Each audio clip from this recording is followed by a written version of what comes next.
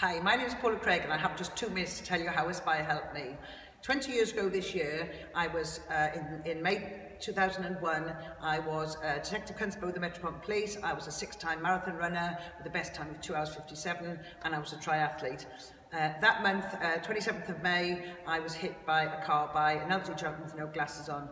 Fortunately, I got brought straight to Stanmore. I was a T12 injury, which has left me effectively paralysed from the waist down. Being at Stanmore enabled me to get to know Aspire and their incredible work that they do. So I used the pool to swim. Just 6 weeks after my accident, I was able to start swimming because there's a ramp into the pool. I was able to start using the gym. And actually, more importantly, to some extent, was when I left hospital and having had to sell my house because it wasn't accessible, I was able to move into one of the properties that Aspire owned for interim accommodation.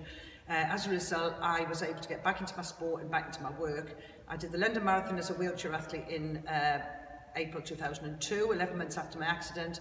I did 3 London Marathons, I did 3 Triathlon World Championships as an athlete with a disability, and I fulfilled my career as a police officer and finished my 30 years, finishing as a detective inspector on counter-terrorism.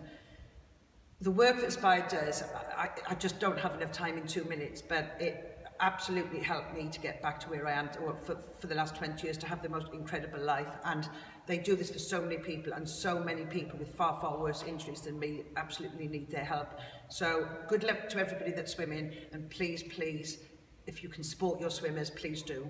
Thank you.